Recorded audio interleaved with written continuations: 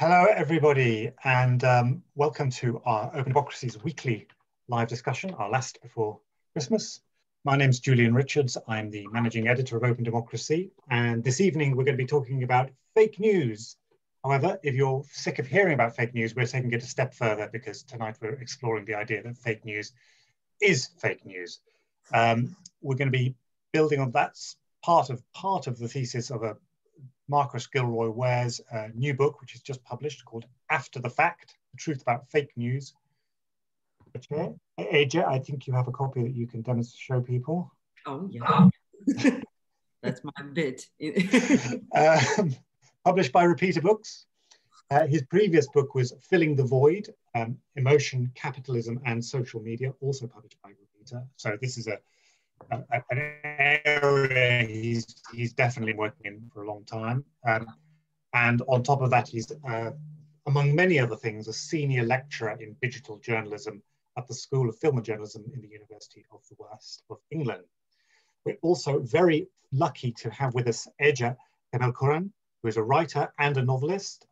Last year, she published a non-fiction book called How to Lose a Country, The 7 Steps from Democracy to Dictatorship, which is about the rise of right-wing populism, described by Margaret Atwood as essential. And Philip Pullman said that she's one of the most astute and perceptive analysts of the furtive growth of fascism. Everyone should know about this. So we're definitely going to have some very expert stuff to hear from this evening. The other most important participant this evening is you. We want this conversation to involve you as much as possible. So first of all, a big thank you to those of you who've already submitted questions ahead of time. We're going to try and get to as many of those as we can. If you're joining us on Zoom and you've got a question or comment for us, please click on the chat icon at the bottom of your screen and type into the chat window there. We'll try and pick up your questions from there. So to get going, I've got my first question is for Marcus. I mean, your book, as you say very early on up front, is not really or just about what we commonly call fake news. It's much broader than that. You write not only about conspiracy theories and journalism, you also write about the trouble with liberals. Is there one phenomenon going on here? And if so, what is it? Thank you, Julian. Well, first of all, I want to give my thanks to Open Democracy and also especially to Ece Temelkuran for joining us in this conversation. It's a real honor. I think as far as if there is a single phenomenon going on here, I'd say yes and no. I mean, I've tried to write about a number of different kind of overlapping phenomena, and central in there somewhere, I think, is the kind of presence of what I try to narrow down as the market-driven society. So I suppose that is one phenomenon. But I think, you know, that's sort of there's an indirect relationship to that some of the time, because what I really wanted to write about was the fact that the accounts we give about these kinds of informational pathologies and sort of, you know, some of them are related to technological systems that we use as well. The accounts we give are frequently misinformed. You know, whether you're talking about conspiracist thinking or bad journalism or mendacious free markets and advertising or whatever, these are all different kind of obstacles to our understanding of the world. And they're all kind of rooted in the ways that we've built that world. You know, I mean, narratives that journalists are either holding power to account or that they're fake news.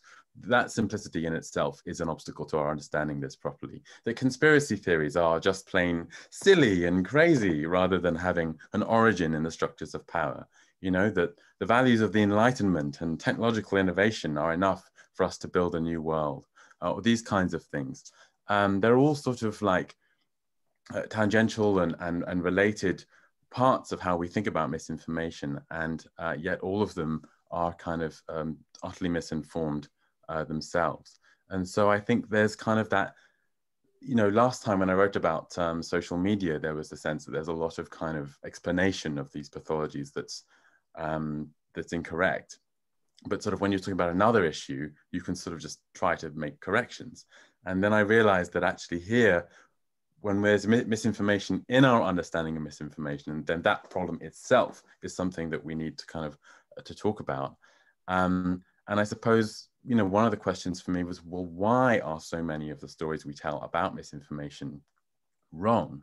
And not only wrong, but also quite often disingenuous and shallow and, you know, half-truths and so forth. And I think I found that that was because so many of these kind of informational obstacles or pathologies or whatever you want to call them are rooted in the world that we've built and the kinds of things we've come to accept and normalize about that world, when we all kind of deep down know we're living in an utterly dysfunctional world.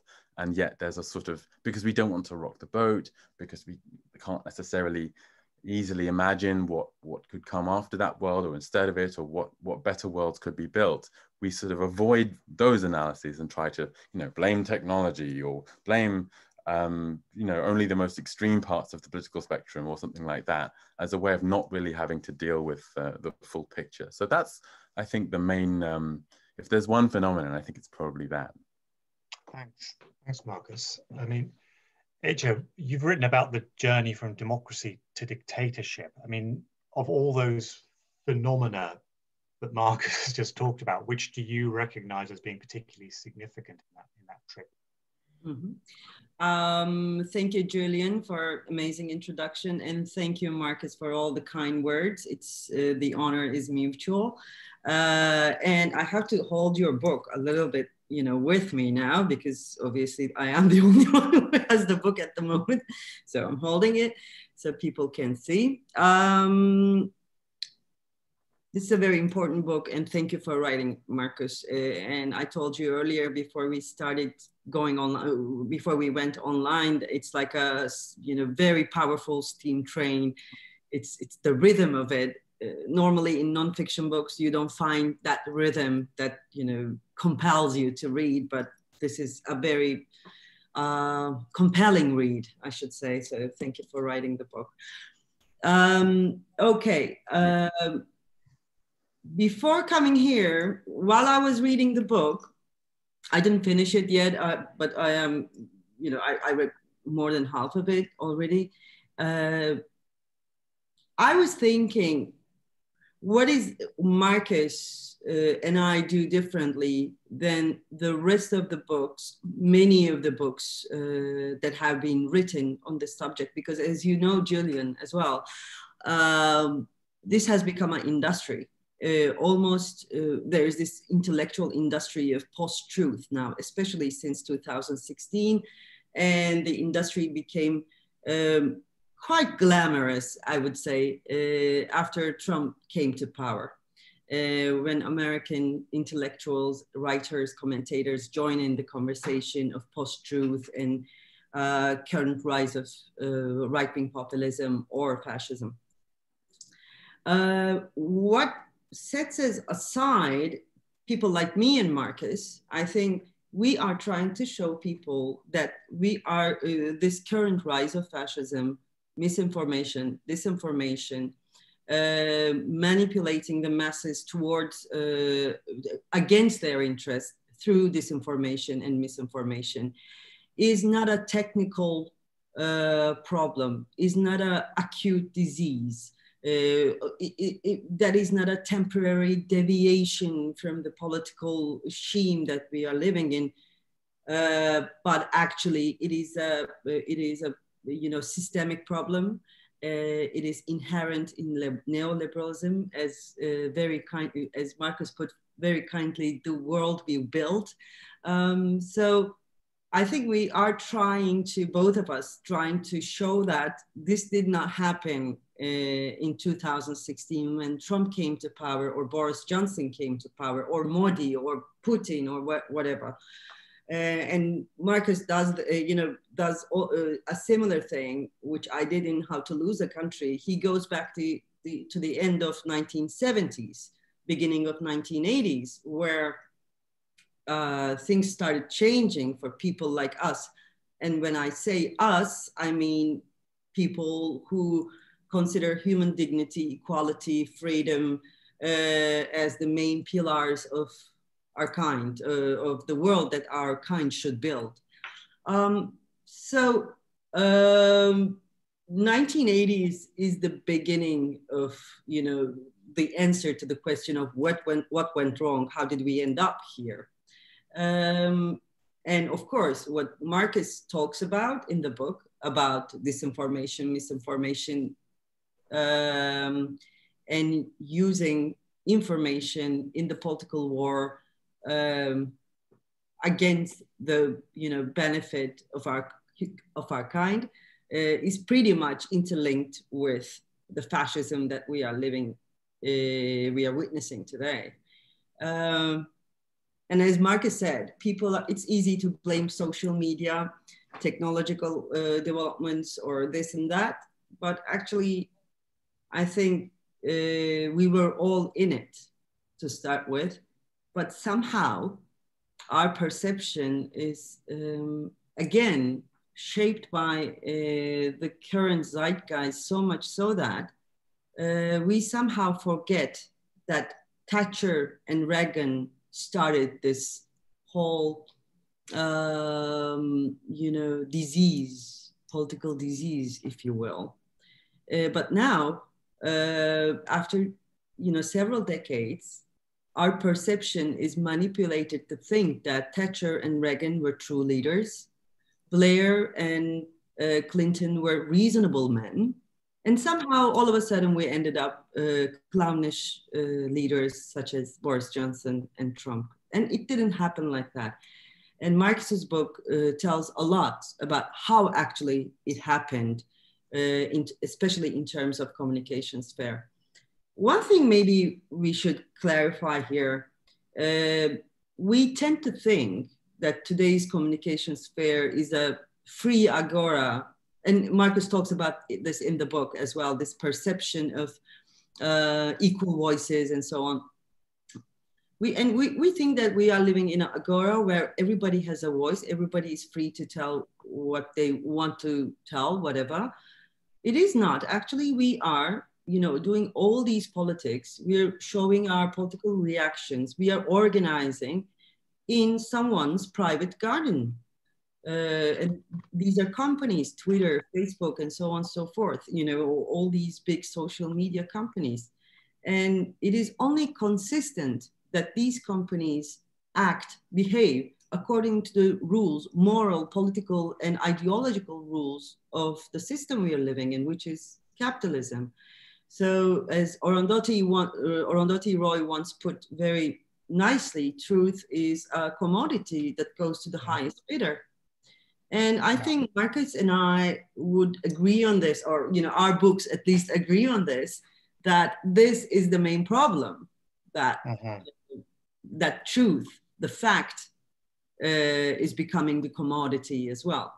And then on, of course, you cannot really go far from fascism. You know, you cannot distance a system from fascism.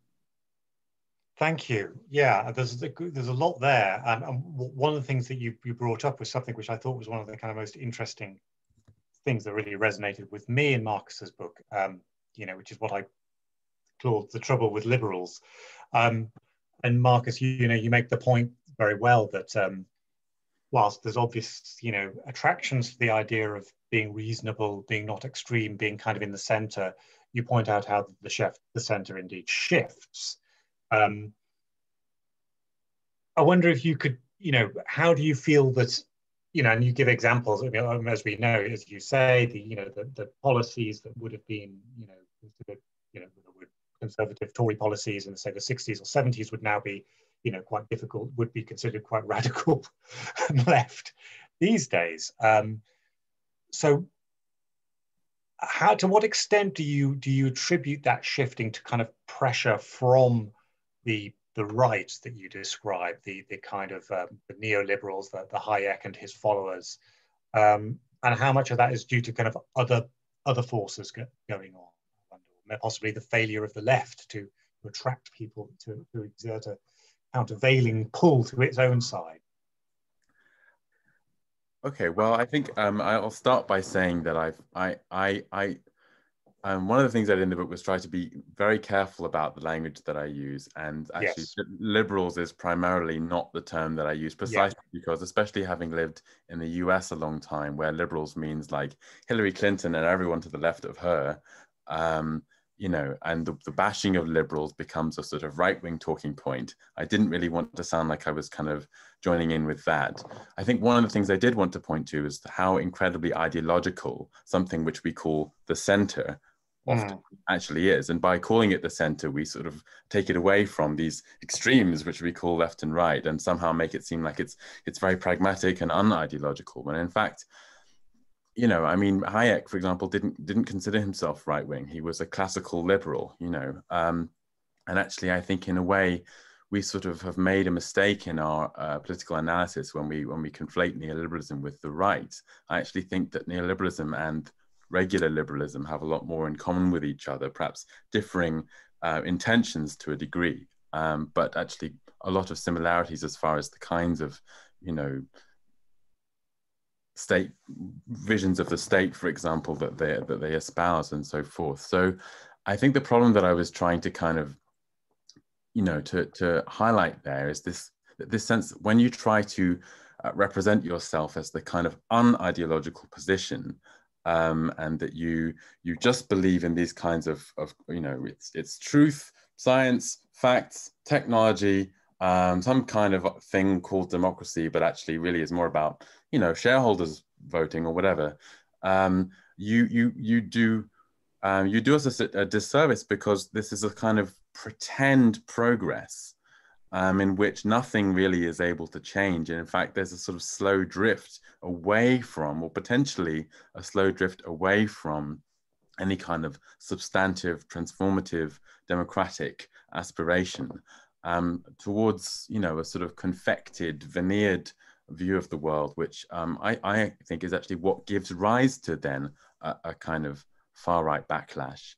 And I'm not trying to create some sort of moral equivalence there, because I don't see it that way. But I sort of think that you have to see that kind of like, I mean, Ece puts it very well in her book, actually, that rather than the banality of evil, it's sort of the evil of banality, that actually this kind of system of pretending that it is just kind of, you know, pragmatic and sensible and nice and but nothing else, actually gives rise, because of its hypocrisy, kind of feeds a sort of anger against the system. Meanwhile, neoliberalism, which, you know, is relatively similar insofar as it believes in certain kinds of positivistic constructs like the free market and so forth,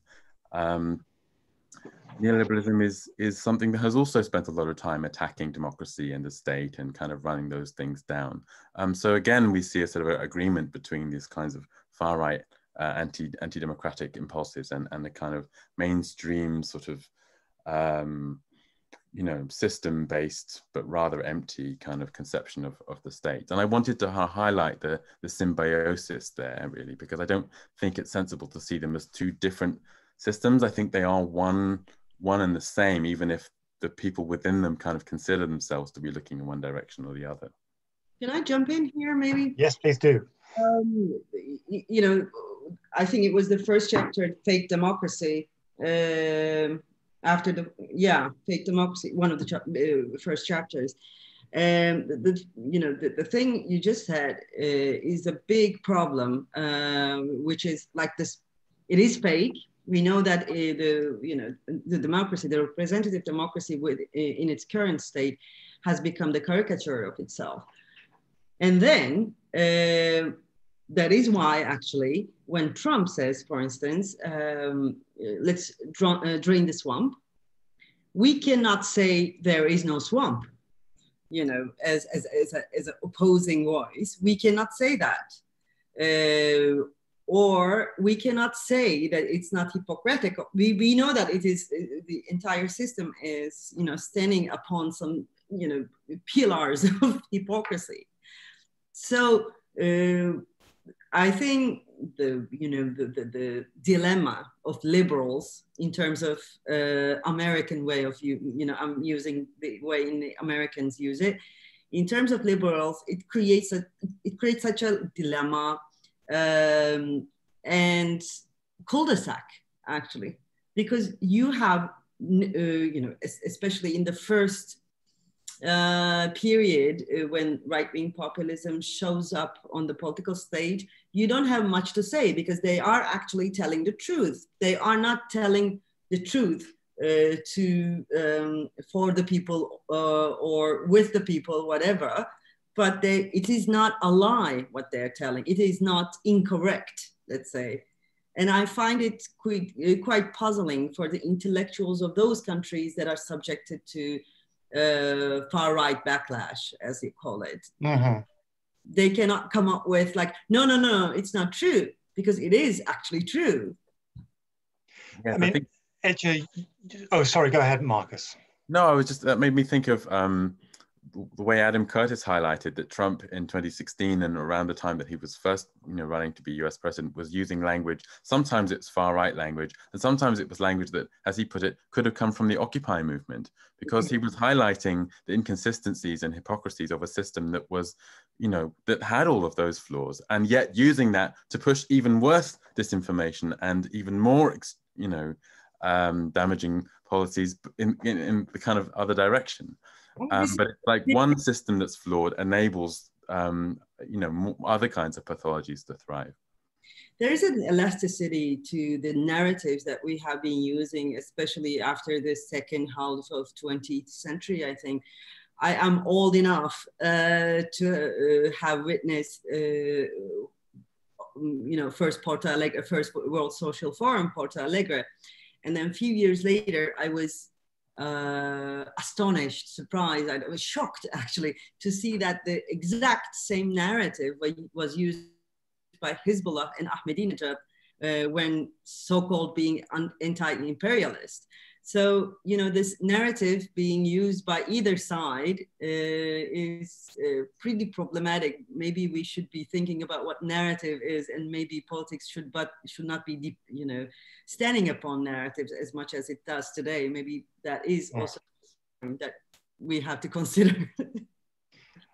Ece, I wanted to talk to you about the role of the media. You used to be a kind of working journalist, I think that's how you, and for those who don't know, you're published widely in Turkey, places like Le Monde and The Guardian. What's your approach to the questions of balance, to notions of objectivity, which are obviously very questionable in journalism, neutrality, explaining both sides of an issue? We have our own debates about this at Open Democracy, about how you handle that. But I wonder what your kind of approach to that, to sort of balancing those competing tensions. Well, I started journalism in 1993 when I was 19. And I remember how things shifted morally, ideologically, as well as professionally. And I remember how the word objectivity became,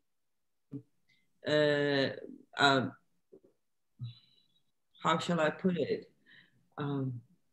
The only bearing, let's say, for journalism. And it took me quite long to realize that actually what they're talking about is not objectivity, but neutrality. And in a society where, the powerful has all the tools to exercise its power, to be neutral automatically means that you're standing with the powerful. Simple as that. This is very simple. So when you're talking about, let's say, those workers who are on strike because they are living in inhumane conditions, you have to give the same platform to the employer who is doing all the horrible stuff to them, let's say. Is this objectivity? Well, I'm not sure, and people should not be sure about this either. Because that kind of objectivity, for instance, in Britain, led to Nigel Farage being a person, like a real, respectable person, and now he's in European Parliament. And I can, give several examples from Turkey as well, because we were so hygienic about understanding of objectivity that we have let those people have respectable, legitimate platforms in the society. And American media is now reacting to that, and Twitter as well, saying, you know, Trump is lying here, like this is a misinformation or something. But it is too late, I think. You know, journalism has been reshaped already as on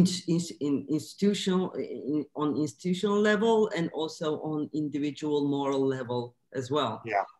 And Marcus will talk about that as well. Yes, yeah, I know. Yeah, and indeed, Marcus is kind enough to say kind things about open democracy, among other things in his book. But what's your take on that, Marcus? I mean, you know, that you know, I know it's something that you write about quite a lot in the book. You know, that how do journalists manage to, without just being sort of, you know, preaching to the converted, without kind of, you know, without wanting to kind of amplify the voice of the powerful, which has enough amplification already, and yet wanting to kind of give a kind of proper sort of critical approach to the material they cover. What line can we take on that? Well, it's difficult, as it just says. You can't just look at sort of journalism where it is now and where it needs to go without kind of understanding a certain story about what has happened to journalism, you know, and what journalism has been involved with in the last kind of you know, a few decades. I mean, okay, the first thing to say is that we should dispense with the idea that journalism is one monolithic thing and that all journalists are equally guilty of the same, because there are some fantastic journalists out there. I suppose I feel like, I mean, you know, I teach journalistic ethics as one of the things I have to teach. And so we spend a lot of time, you know, talking about this kind of idea of freedom of speech and platforms, but also kind of, you know, I guess who you give a voice to, and what is objectivity, and, you know, what are the boundaries of debate and so forth. And so I guess, without wanting to go too much into like academic mode or whatever, I guess we you know, talk about this difference between, you know, a model of objectivity as neutrality, as Ece has kind of outlined for us, or a model of objectivity as a kind of as a practice, as an imperfect practice, as an attempt, at least, to try to represent the world in the best possible way. I had a student a couple of years ago who was doing a story on sort of what they call it, monocrop agriculture, the kind of really aggressive forms of, you know, large-scale agriculture in the US that, you know, are destroying ecosystems and things like that. And this student had spoken to lots of different, you know, people in the discussion about, you know, the merits or drawbacks of this, mostly about the drawbacks, because the people who know about the drawbacks are all quite willing to speak about them, because they don't really have anything invested in debate other than raising the alarm. Meanwhile, trying to actually speak to the farmers who are doing these practices was impossible, because they wouldn't talk to this student at all. And so they came to me and they said, well, you know, this doesn't feel very objective. I've got lots from one side and not from the other. And I was like, well, you've kind of done your work, because you've done lots of research on the background, kind of your scientific side of things. You've spoken to lots of people. There's an objectivity in your attempt at having tried your best to reach a kind of picture of what the state of affairs actually is. There's I think an old aphorism in journalism that, you know, if one person says it's raining and another person says it's sunny, you don't just represent both sides, you look out the window and kind of try to ascertain that for yourself. On the other hand, we know that, one of the other things I wrote about in the book is this idea of hyper-empiricism, that the over-reliance on what the data say, going outside of the bounds of certain, you know, questions where maybe the data alone are not capable of telling us anything very interesting, is also a problem. So there's a lot to be said about kind of, you know, how to approach difficult issues in an intelligent way, which I would expect to be something that is built into the kind of assumptions of, you know, talking about journalism, but unfortunately is something that still has to be pointed out. The other thing to say about journalism, I suppose, is that if you're considering the role that it plays in this broader, you know, information ecosystem, I feel that on the whole, mainstream journalism has failed to challenge our transition into a market-driven society. And in so doing, you know, there was a time when raising the alarm about that would have made a real difference. Now it's too late to just point that out and expect it to make a huge difference.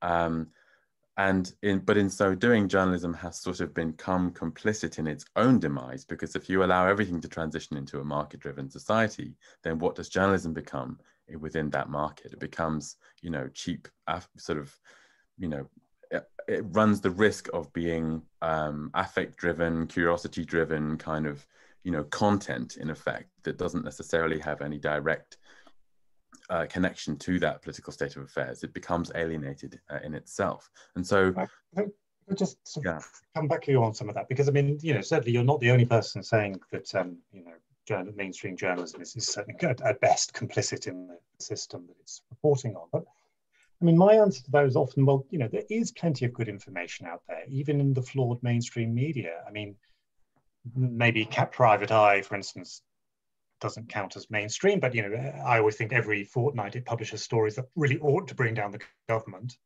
The Financial Times, the BBC, a lot of the BBC's coverage.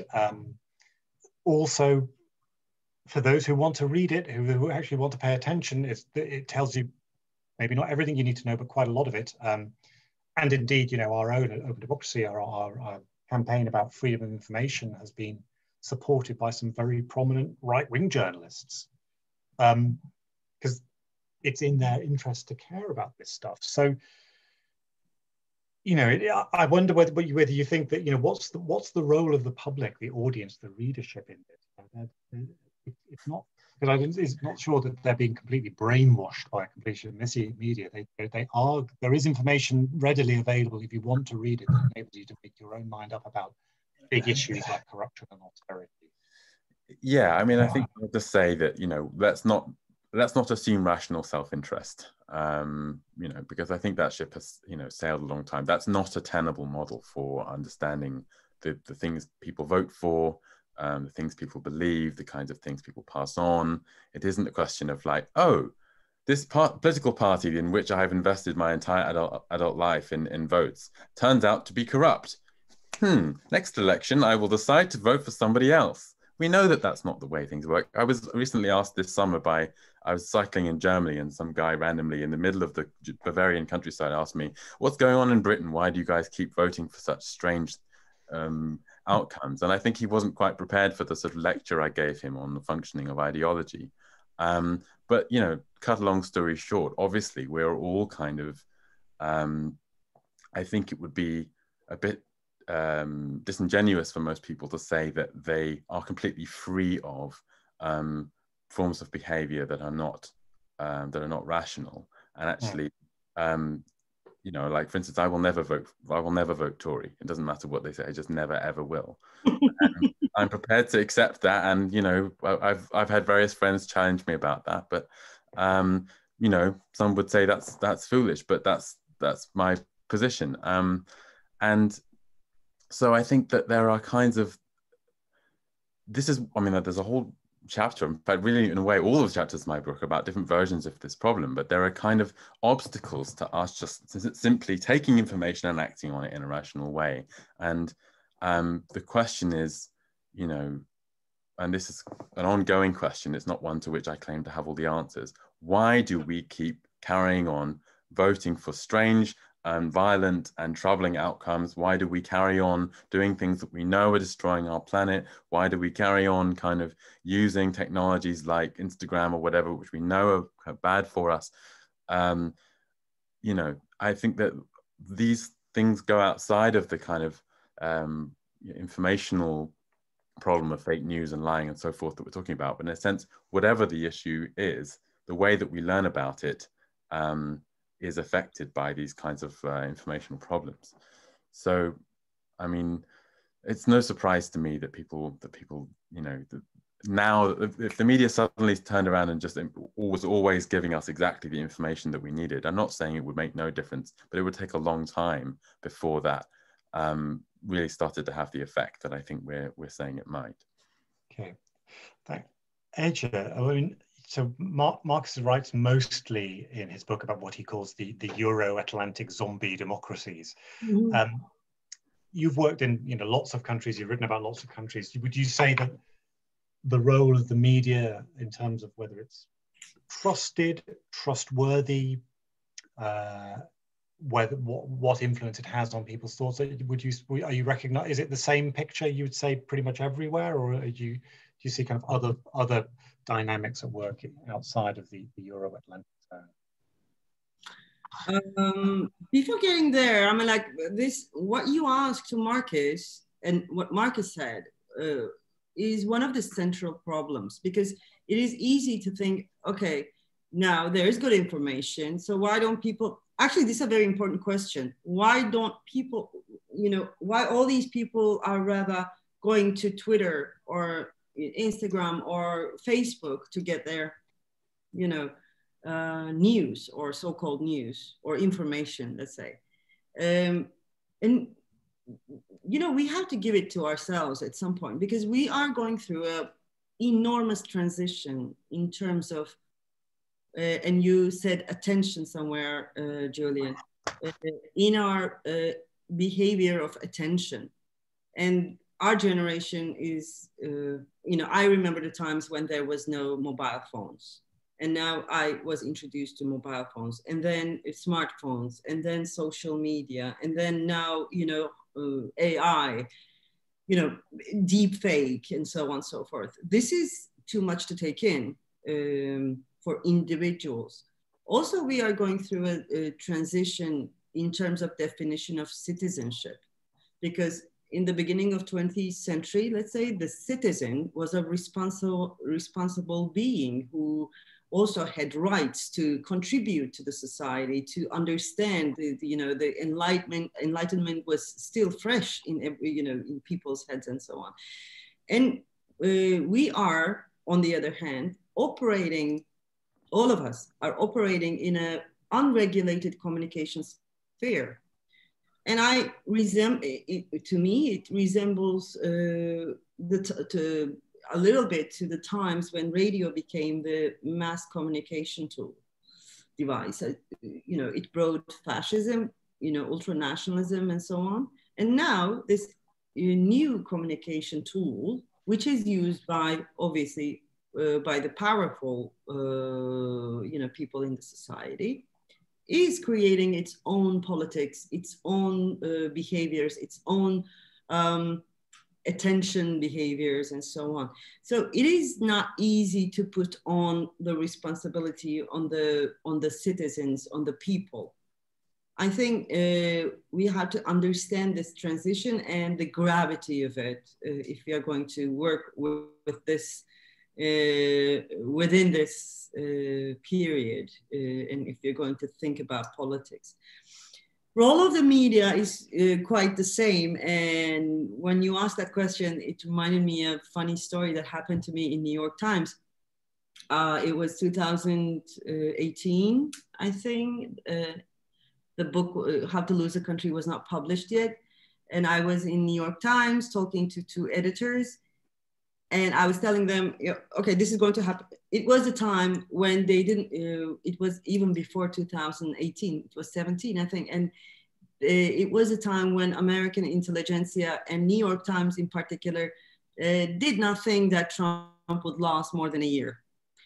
So I told them, this is a global pattern. It's going to come to here as well. And you are doing the same mistakes as media, American media, we did in Turkey as Turkish media. Don't do this. This is not going to work, because at the time they were giving platform to Trump supporters in New York Times to tell their stories. There was this, glittering word, dialogue, conversation, and so on. And I was telling them, like, this will not work, and this is not journalism, this is not information, this is not how you do it. And probably I sounded quite crazy at the time to them, and now they are talking about a coup, which, if you ask me, is practically happening, or there's an attempt to it. So it is the same, because actually this is also about what Marcus told earlier. media, journalism, lost its moral authority, moral high ground somewhere around 1980s, just because what Marcus talked about, because they didn't stand against neoliberal process, this market-driven society transformation. They became part of it rather. So I think we lost our moral high ground somewhere there, because journalism or journalists were considered to be these, you know, vagabonds. They are like stoic figures that who are doing anything to tell the truth, to tell the story, the real story. They were the ones who were, they were the Davids against the Goliaths. And then all of a sudden they were the, you know, minion Goliaths, let's say. So I think we lost our moral ground. And this goes for mainstream journalism globally. So now when you say Trump is not good for us, they would say, oh, okay, you know, so they became part of the swamp. Okay. Of course, I have to tell that there are amazing journalists, and especially in my country, journalism is now a pretty dangerous job. And especially in mainstream media, there are almost none real journalists at this point. But yeah, it happens exactly the same way. And the reactions, somehow we don't accept as journalists that we lost the moral authority, we lost the moral high ground, and we exercise our old habits thinking that we are going to be untouchable in this new regime that is coming towards us. And we don't understand that we have to get organized and actually protect journalism from this new political disease. Thanks. Okay. I wanted to put to you a question from James Tansey, an audience member. He says, it's striking to me that while the public conversation is focused on the manipulation of discourse by social media, writers like Noam Chomsky have been talking about the manipulation of discourse by traditional media for decades. So what role do you think that traditional media outlets have played in trying to focus the conversations on issues with technology? Marcus, this is kind of definitely your ballpark, isn't it? I wouldn't say that I think of it as being quite so orchestrated as that. And I wouldn't say that, you know, that Chomsky would necessarily argue that either. I think, at least that's not my understanding of his work. I think that this is a lot more about, rather than focus, a lack of focus. It's about a sort of complacency that's about not feeling you need to look at where the kind of origins are of these problems, perhaps because they don't affect you, or they don't really seem like real problems, or they're perhaps not even noticeable. I mean, when I first got into teaching journalism, I'm happy to say this has changed a bit now, but when I first got into teaching journalism about sort of 10, 12 years ago, it was common to have to work unpaid for a year in order to even get a good job at a newspaper. And that requires a certain degree of sort of bourgeois grounding, which, you know, makes it impossible for people who perhaps are aware of, you know, structural inequality or inequality, you know, various other things, to even get a foot in the industry. And so if you have, there's also been numerous reports, one of which published by the Reuters Institute for the Study of Journalism by one of my former colleagues, Neil Thurman, on the lack of diversity in the newsroom. At least in British newsrooms, they're overwhelmingly white. So a lot of this is not necessarily about like some orchestrated way of steering the conversation towards these kinds of non-answers, like, you know, oh, it's technology or whatever, but rather a failure to focus properly on what the actual structural origins are, or what the problems are, never mind trying to trace their origins. There are certain outlets, I won't name names, where I feel like there is a real tendency to constantly push back towards looking at technology as a kind of the source of, you know, some of these kind of extreme politics that we've talked about. Oh, it's WhatsApp this week, it's Instagram last week. It's always something. And you know, there were so many valid critiques to be leveled at social media corporations. It almost seems a shame to waste the opportunity by leveling at them these sort of half-baked criticisms, holding them responsible for things that they are cynically exploiting rather than causing, which is, I think, a different thing. Yeah. So, I mean, what role has the mainstream media played? I just think that they're complacent about looking carefully at where the problems are really being caused. So there's another question which leads on from that, whilst we're still talking about journalism, from Gal Bergman, and they both submitted this question in advance and have just asked it in the chat, so I feel like they're definitely all very good. From each of you, I mean, again, just maybe one or 2 points here. What would be your practical advice for journalists regarding causes that led them to lose their moral high ground? What's the 1 or 2 things that you think journalists could do that would really make a difference? Be patient and don't expect things to change in the next year. Secondly, if you have politics, just be honest about the fact that you have politics rather than trying to pretend that you don't, which is both dishonest and futile, in my view. And keep chasing the things that you really think are wrong with society, and try to help as many people as possible understand why those things are wrong and how they came about.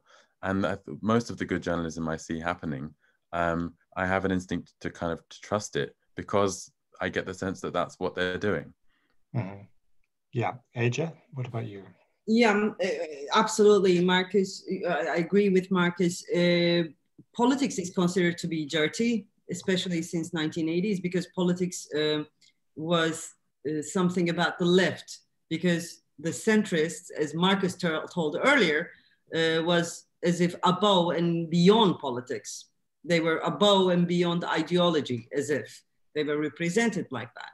So do not get into politics. That commandment for the journalism meant in practical life, in real life, meant don't be a leftist.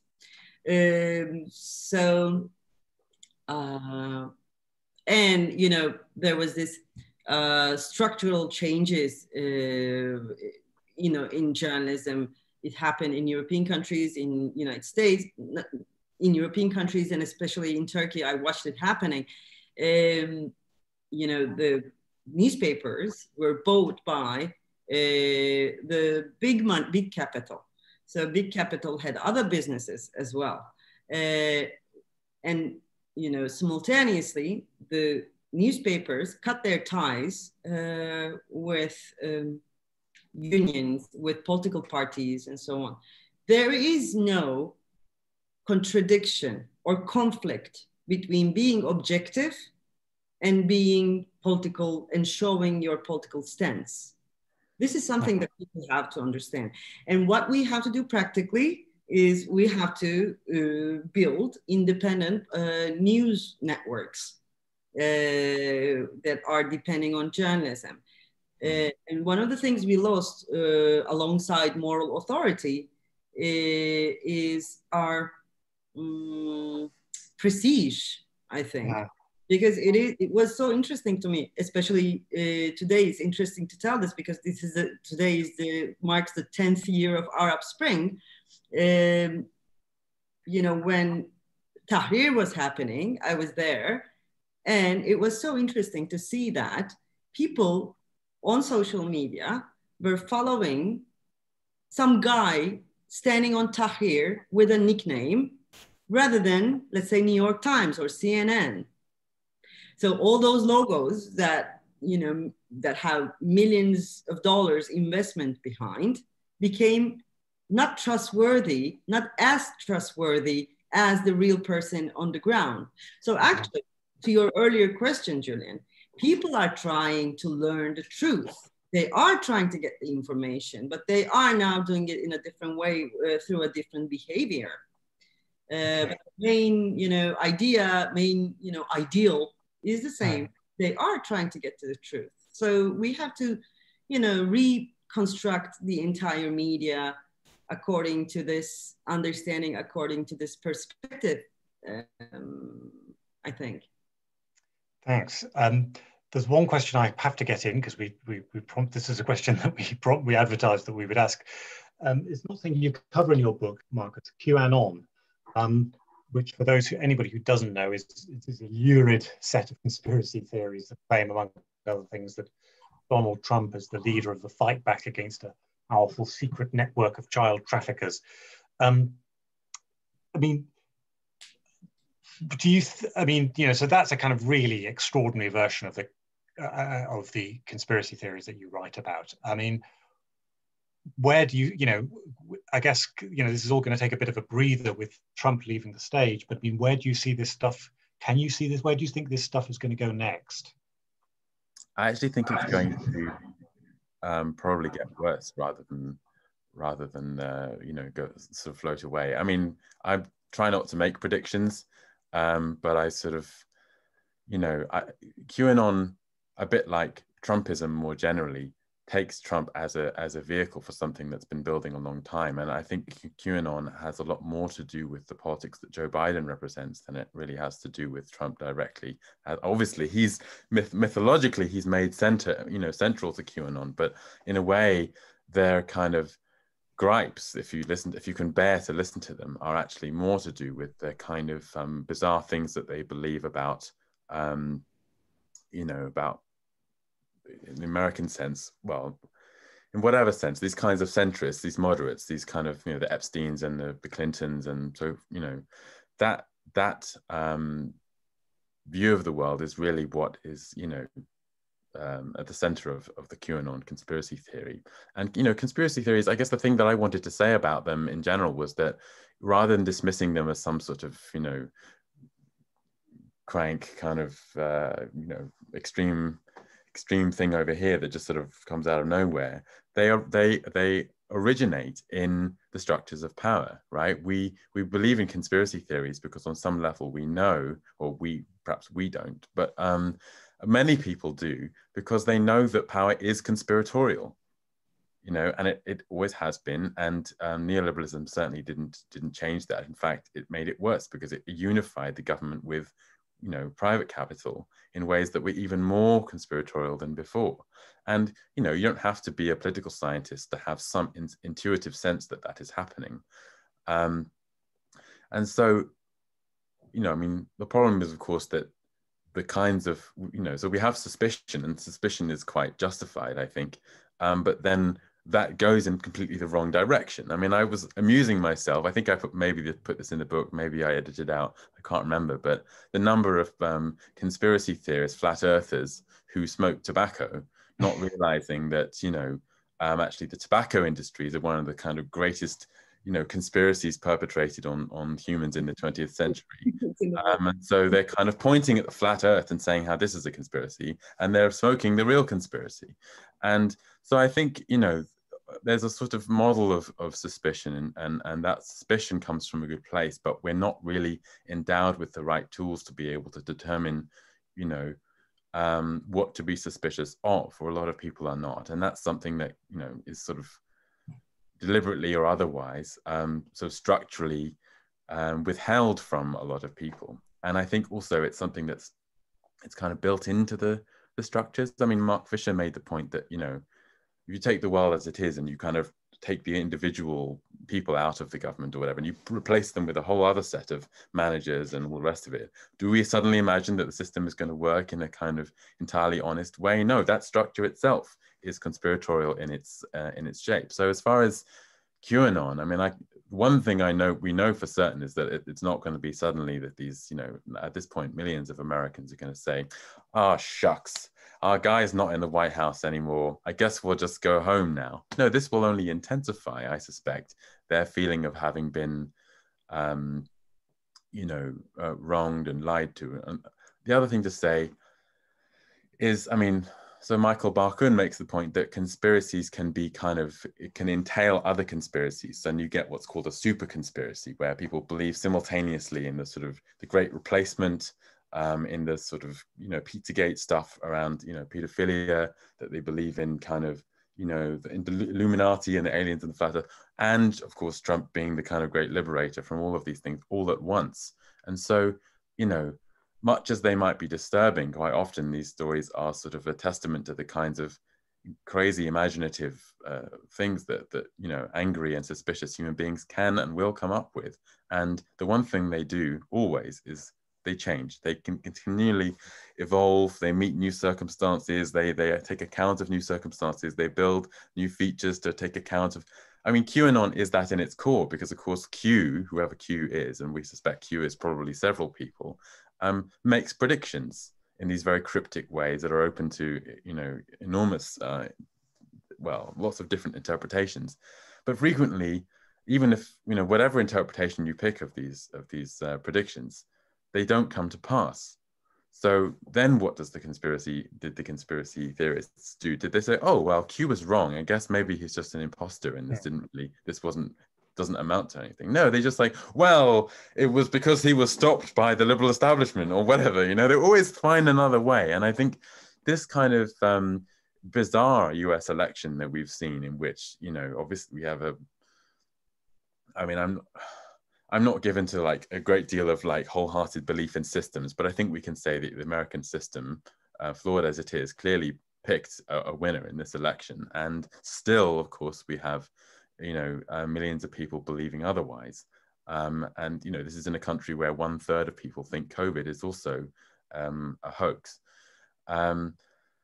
So, I mean, it's going to continue, and it's probably going to take on more of a kind of, you know, a story about this election and what happened and the election having been stolen from them. That narrative certainly is not going to go anywhere anytime soon. Thank you very much, Marcus. I think our time is up, I'm afraid. So thank you very much to Marcus Gilroy-Ware, whose new book, After the Fact, is well worth reading. Thank you. Being held up by Ece Temelkuran. Thank you very much, Ece, for joining us.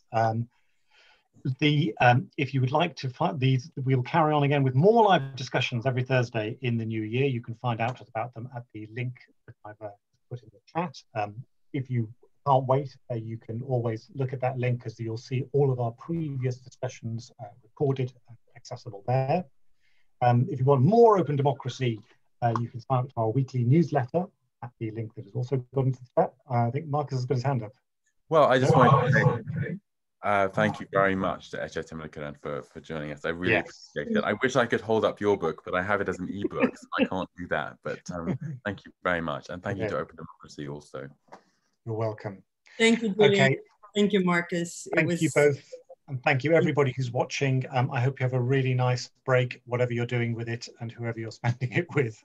And we'll see you all in the new year. Thank you. Bye-bye.